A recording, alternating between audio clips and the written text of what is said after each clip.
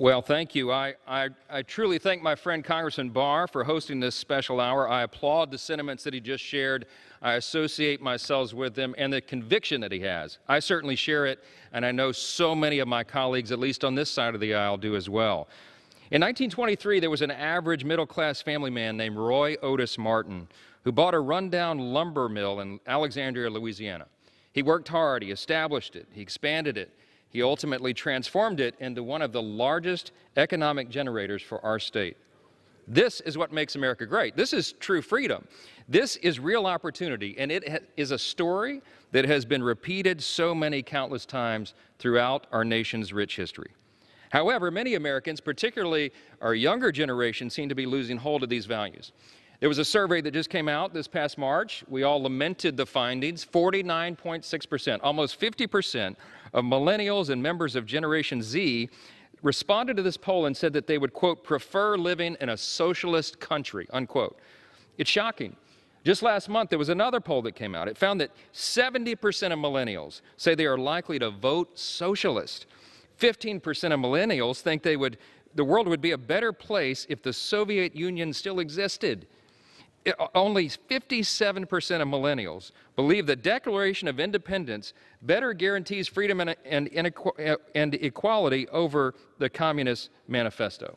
These are just shocking numbers, and they're really frightening, because it's this mindset that's the antithesis of everything that our founders fought for. What do we stand for in America?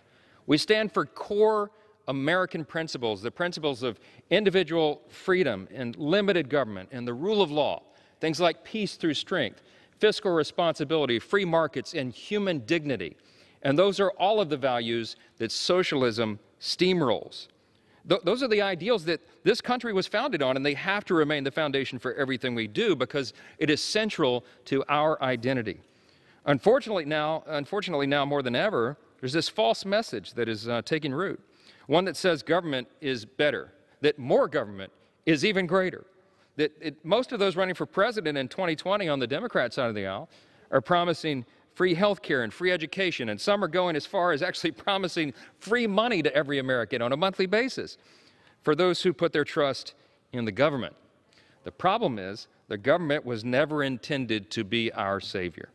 Our founding fathers built this republic on strong convictions that every American is entitled to individual freedom and they should never be controlled or owned or dictated to by the government. In fact, Thomas Jefferson said the following during his first inaugural address, quote, "What more is necessary to make us happy and a prosperous people? Still one thing more, fellow citizens, a wise and frugal government which shall restrain men from injuring one another, shall leave them otherwise free to regulate their own pursuits in industry and improvement, and shall not take from the mouth of labor the bread it has earned."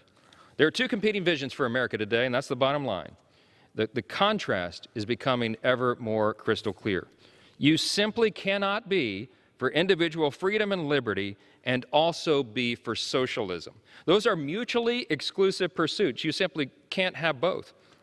Socialism is the antithesis of everything we stand for in America, beginning with our national motto, inscribed right there above the speaker's head. Do you know that socialists sneer at the motto, "In God We Trust"? You know why?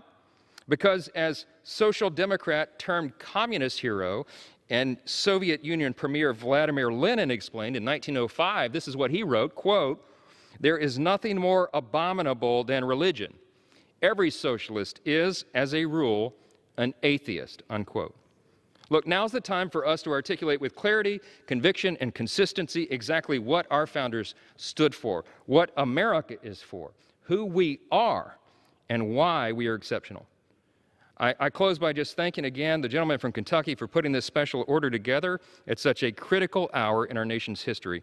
And we'll continue to fight wholeheartedly against socialism so that all Americans can have the same opportunity that our forefathers had to turn lumber mills into legacies. With that, I yield back.